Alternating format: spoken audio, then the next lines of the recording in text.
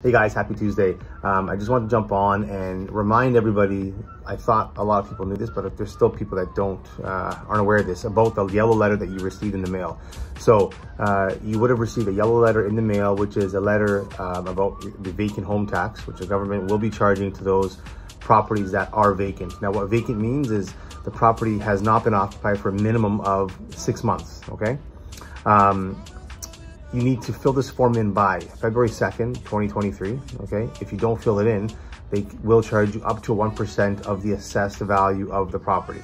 Couple of exceptions: one, a death of the owner of the property; two, any transfer of title on the property; and three, any kind of renovations or construction that's taking place on the property, in which case you just need to provide them with a permit, proving that there's been work being done, and that's why the property is vacant at this time, okay? So we're gonna provide a link in the post below. If you wanna just jump on, click.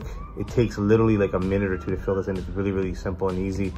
Make sure you do it so you don't get charged that 1% tax, okay? Take care.